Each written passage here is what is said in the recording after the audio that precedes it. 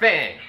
What up, guys? You know it's serious. You know this is super serial vlog when I'm this close to you. I want to get close. I want to get personal. I want to be with you.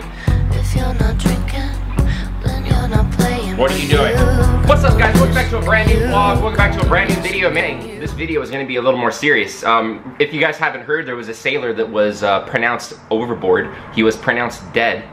It had been 5 days, and he reappeared on the ship. My uniform looks like hammer dog shit. My boots are dull and scuffed, but I'm alright with it. My haircut is on set, and I haven't shaved in days. He had reappeared on the ship 5 to 6 days after he was pronounced overboard. How does this happen? What does this mean for the sailor? What does this mean for that ship? What does this mean for, you know, the Navy in general? I want to talk about this. I want to talk about this situation, man overboard, and also people, you know, being depressed, living at sea on the ship. You know, my time, almost 2 years that I spent on the carrier, on 2 different carriers, living out at sea, I encountered a lot of people that were depressed. Even myself, this isn't something that I talk about. This isn't something that, you know, the really personal stuff in the Navy, in the military, talking about stuff like this has a very negative mantra around it still. You know, it's getting a lot better. It's getting a lot better. But still, you know, if you go to mental health, if you say that you need help, you're kind of perceived as weak. You're kind of worried that that's going to affect your career. And it's very unfortunate. Before we get into all this, I found a clip on my old laptop of me in my work center on the carrier sitting around during a man overboard drill. The very scary thing about this situation too, this video that I'm about to show you, we all knew this person. We all knew this person that we thought went overboard. Like I said, he was in his rack sleeping the whole freaking time. They found him a couple hours later. But this is the footage, we're gonna watch it right now.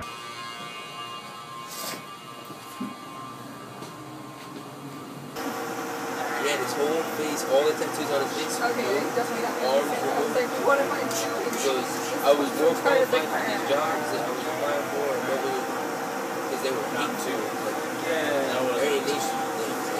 And he didn't get hired on. And he got all that shit removed, hired on the spot. But it took him 3 years. I had a couple bars like, yo, I'm gonna leave it. Gonna chip your tooth. No. So first with this USS Shiloh sailor, they said they found him in an engineering compartment. He was hiding out in there for 6 days. Now obviously they flew him right off the ship immediately. He's probably getting a mental evaluation. They're keeping things kind of under wraps. He's obviously gonna go to captain's mast. He's very high chance he's gonna be getting kicked out. But like I said, living out at sea, it can cause a very severe feeling of isolation. Very severe feeling of isolation, and that can be very scary. Now, I don't want to make assumptions. I don't know why this sailor was hiding out for 5-6 days, why he didn't come back out. I don't know who was feeding him, where he was going to the bathroom. I don't know how they didn't even find him. I can understand if he was on a carrier and you can't find him on the carrier for 6 days. 5,000 people.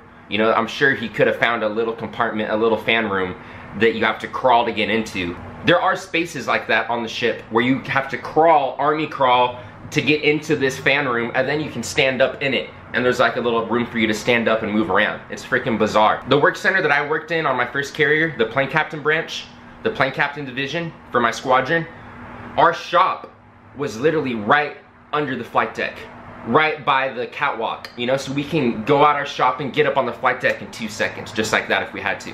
The guys working next to us, the gear dogs, the ABEs, some of the hardest working mother truckers I've ever seen. You know, the gear dogs are intense. I guess one of their shipmates, one of the gear dogs went a little, you know, he went a little crazy.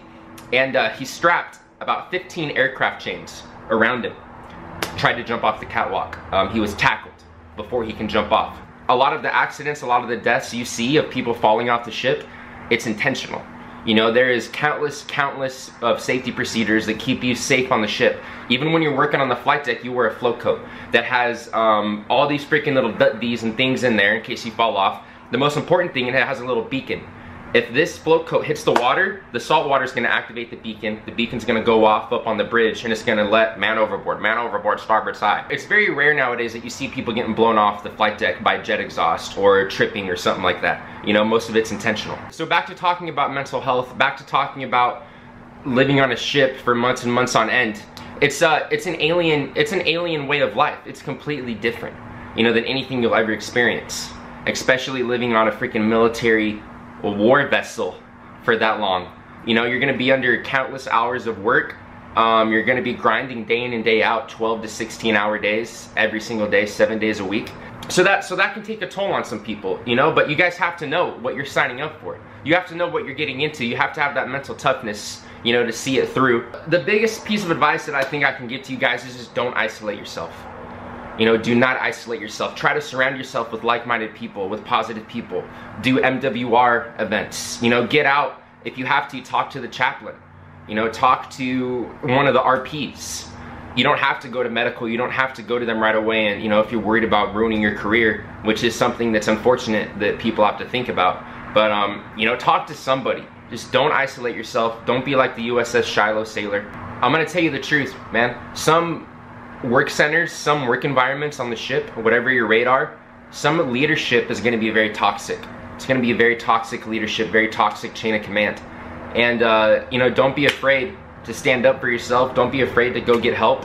Don't be afraid if you have to, you know, don't be a blue falcon and go straight up to the CEO, you know, and jump your chain of command if you have a problem. Try to handle it at the lowest level possible. If you did everything you can and things aren't getting better, like I said, don't be afraid to reach out for help. And it's very sad, and it's something that we need to get better at addressing, we need to get better at talking about.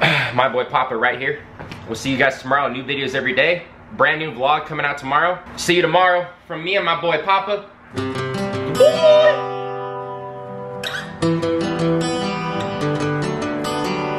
Dude, your breath smells.